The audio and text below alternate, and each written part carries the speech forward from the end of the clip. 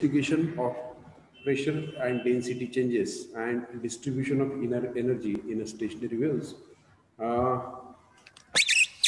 we will attempt the lecture, and it is the success of the lecture is totally based upon the electricity and availability of the network.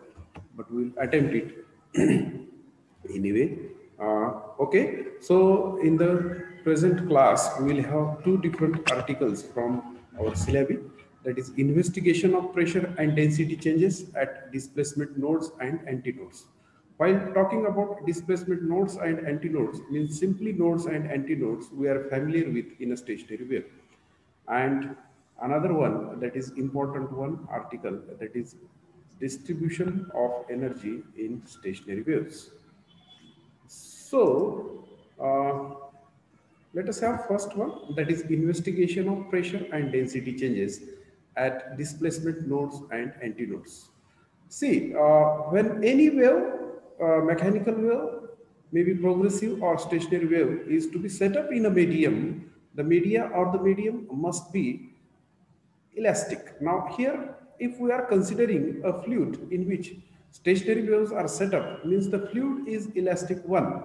Okay, so if fluid has volume elasticity or volume elastic constant E, say it, let us denote it by capital E, and if dy by dx is the volumetric strain produced in the fluid due to creation of stationary wave, then we can express the excess pressure that is produced in the fluid as simply multiplication of volume elasticity and volumetric stress. So in this way, excess pressure or change in pressure that is created in the fluid due to setup of stationary waves is simply given as minus E into dy by dx, where E, which can be expressed in terms of V and rho, velocity and density, that is V square into rho, and it is volume elasticity, while dy by dx is volumetric strain since we are related with the change in volume. Now, let us recall the case of open-end pipe in which we know that the volumetric strain is given by the formula minus 4 pi a upon lambda sine 2 pi x by lambda into sine 2 pi vt by lambda. By putting the value of dy by dx as in the case of open-end pipe, and putting the value of volumetric strain as v square into rho, we have excess pressure, formula for excess pressure and change in pressure as equal to 4 pi a v square rho upon lambda sine 2 pi x by lambda sine 2 pi vt by lambda. Now, here the term v square rho upon 4 pi a by lambda, it is independent of x and t. Let us call it as p. It is familiar to amplitude or amplitude of change in pressure. So we can put p equal to p max into sine 2 pi x by lambda sine 2 pi vt by lambda, where p max is the constant that we have shown here. Okay. Now here p max is amplitude and sine 2 pi x by lambda is the position dependent. Okay, trigonometric term. So we can call p max sine 2 pi x by lambda as the complete position dependent change in pressure or excess pressure, and let us denote it by px. So we have change in pressure or excess pressure equal to px into sine 2 pi vt by lambda, where px is we can call here as the position dependent pressure or amplitude of pressure variation at any point x from the interface, that is open end of the pipe, and this is simply equal to p max into sine 2 pi x by lambda. Okay, now from equation 1, one thing is clear, that the P excess pressure varies with time t, and it varies with some period, and it varies harmonically with some period. And if we have to calculate the period, so period is simply given by 2 pi upon omega, and we substitute omega in terms of v by lambda, it will be 2 pi v by lambda, and after solving you will find that so it is simply lambda by v, where Lambda is wavelength and v is velocity, the same as that of the component wave. Okay, so we know that the stationary wave is produced due to two component waves. One is incident, another is reflected. Okay, and both have the same that is period, and that is equal to say lambda by v. And here also the excess pressure also we find in the stationary wave, also in the medium due to stationary wave, also equal to lambda by v. So excess pressure has the same period as that of the component wave. Now let us test the excess pressure at antinodes and nodes. At antinodes, we know that the strain dy by dx is simply equal to 0. And if we recall the case of open-end pipe, we find that it is the situation where sine 2 pi x by lambda, the trigonometric function has value 0. Related with position has value 0. Now, if we substitute this in equation, say 1, we will find that P in equation 2, then we will find that P max into sine 2 pi x equal to 0, since sine 2 pi x equal upon lambda equal to 0. So Px equal to 0. So excess pressure or change in pressure is 0. In other words, there is no change in pressure or density. Or pressure and density remains constant or remains normal at the antinodes. Okay, so one result at antinodes. Now, what about the nodes? At nodes, we have seen that dy by dx is maximum. Since dy by dx is maximum, and this is the situation when sine 2 pi x by lambda, the trigonometric function related with the position, has at its extremities, at its maximum values, and that is plus and minus 1. By substituting this in the expression of px, we have Px equal to plus or minus P max. Okay. Now, if we substitute this Px in expression of P, we find that P equal to plus or minus P max into sine 2 pi Vt by lambda. What does it mean? It means the pressure and density varies greater or less than the normal value at nodes. Okay, so at antinodes, we see that the pressure and density remains constant or has its normal value, while at nodes, now we observe that pressure and density varies greater or less than their normal values. Now, what is the situation at other points? At other points, pressure and variation is simply given by the expression, okay, that is P max into sine 2 pi x by lambda into sine 2 pi Vt by lambda. Now, important to note that P max into sine 2 pi x by lambda is always less than P max. Therefore, pressure and density changes at all times are less than those at nodes. That means at nodes, the changes are maximum. At nodes, the antinodes, there are no changes, and in between, the changes are given by equation 3. Okay, so we know that the antinodes are the points where the antinodes are the points of the stationary wave where displacement is 0. Okay, and here we observe that at antinodes, pressure and density undergo maximum variation of pressure. Hence, antinodes of displacement are nodes of pressure. Okay, and similarly, we have the statement for nodes. So, antinodes of displacements are nodes of pressure and vice versa. Okay, so this was about change in pressure at nodes and antinodes. Small article we have studied, and now let us concentrate upon the distribution of energy in a stationary wave. First of all, we will discuss the theoretical concepts about the distribution of energy in a stationary wave. Okay, we are familiar with the stationary wave and progressive wave, and we know that when there are two progressive wave in a media where both have same amplitude and period but traveling in the opposite direction, we call it as one as incident wave, other is reflected wave, and then a stationary wave is produced. Okay, what does it mean? It means the energy, total energy per wavelength in a stationary wave is double that in a progressive wave, because there are two progressive waves required to construct a stationary wave. Okay, and energy in each progressive wave is considered to be added, and stationary wave has energy per wavelength double that of the progressive wave.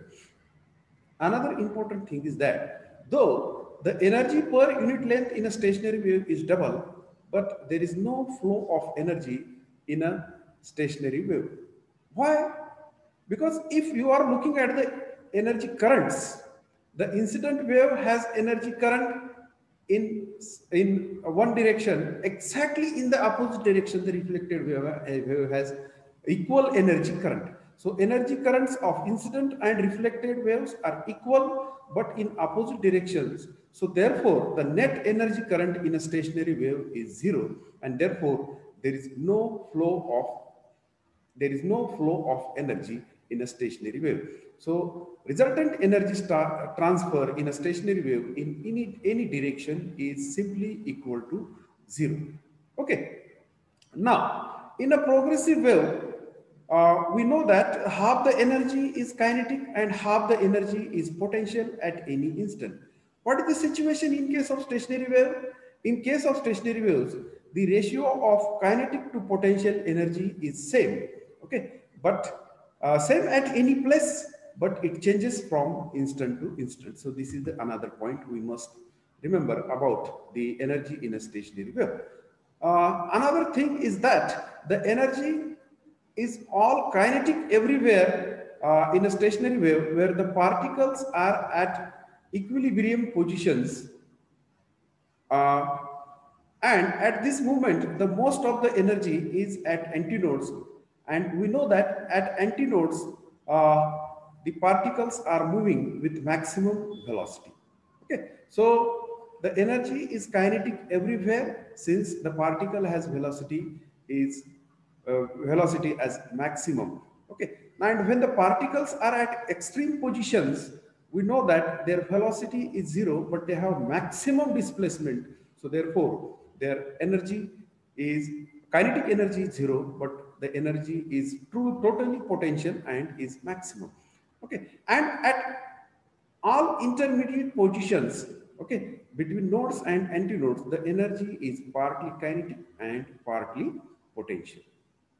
The same thing we will resolve by the analytical treatment, that is mathematical treatment. For this purpose, consider a case of stationary waves set up in an open end pipe. The displacement is given by, we'll recall the same equation here, that is y equal to 2a cos 2 pi x by lambda sine 2 pi dt by lambda.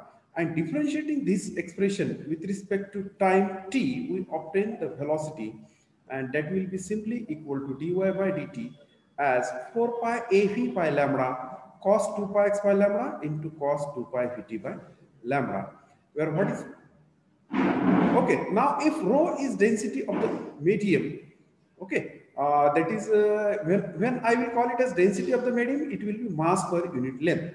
Okay, and if we consider a small element of the medium of thickness delta x, its mass will be simply rho into delta x, where rho is density of the medium and mass per mass of the layer, mass per, okay, mass length of the layer is, or thickness of the layer is delta x, so it will be equal to rho into delta x, that is mass. And change in kinetic energy will be equal to half mv square, that will be simply half rho into dx into dy by dt whole square.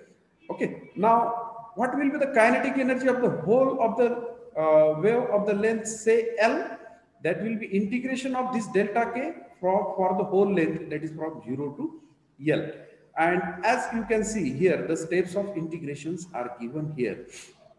And after substituting the value of dy by dt, here we find the situation. What we have done here, that all quantities which are independent of position are taken out of integration. And in integration, we have only cos 2 pi x by lambda, which depends upon position. So we can solve this cos 2 pi x by lambda Okay, and here after solving, we find that in integration it is 2 cos square 2 pi x by lambda into dx.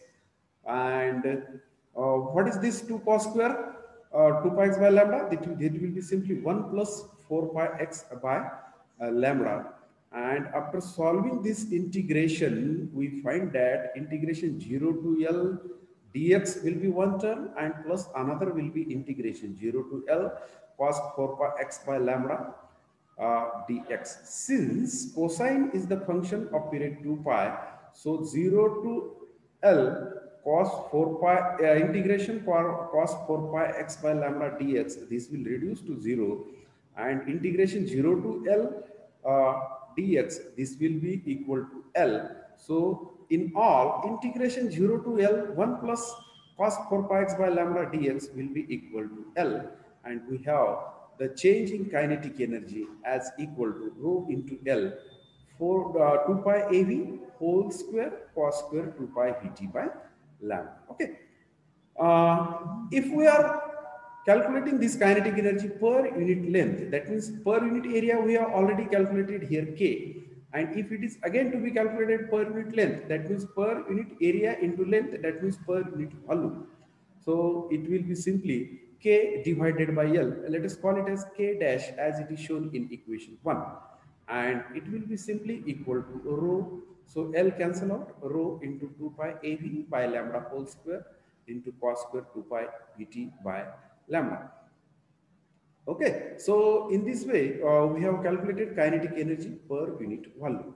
Now, what is the maximum value of this kinetic energy per unit volume? This will be maximum when trigonometric function cos square 2 pi Vt by lambda in equation 1 will be maximum. And what is its maximum value? It is either plus 1 or minus 1, and square will be simply 1. So maximum value of kinetic energy, that will be simply equal to rho into 2 pi AV upon lambda whole square, and this will be simply equal to average total energy per unit volume. Okay, and in this way we have expression for average total energy per unit volume as equal to rho into bracket 2 pi AV by lambda whole square. So we have obtained total energy and total energy per unit volume and kinetic energy per unit volume. We can obtain the in this way average energy per unit volume in a progressive wave. Okay, sorry, we are familiar with the expression for average energy per unit volume in a progressive wave, and that is simply equal to half rho 2 pi AV upon lambda square. This formula we have equation 3 we have obtained from the previous chapter. Okay, now if we compare equation 2 and equation 3 here straightforward, we find that equation 2 is double that of equation 3. That is energy contained in a, as that is average total energy per unit volume in a stationary wave is double that of in a progressive wave, or average energy per unit volume in a progressive wave is half that of in the stationary wave. Okay, that what we have considered in what is a theoretical concept that has been proved mathematically here. Okay, and what about the potential energy? Potential energy at any instant, that will be equal to total energy subtracted kinetic energy. So average potential energy per unit volume can be obtained simply by the subtracting average kinetic energy from total energy. And after solving here, after putting the values and after solving, we find P equal to this. And in this way, from this equation, that is equation 3 and equation 4, we can conclude that kinetic and potential energies varies with time, but the ratio between them is constant, and this ratio changes from instant to instant, and it is independent of place. So uh, here we will conclude the session. Uh, Thank you for joining the session. Thank you very much.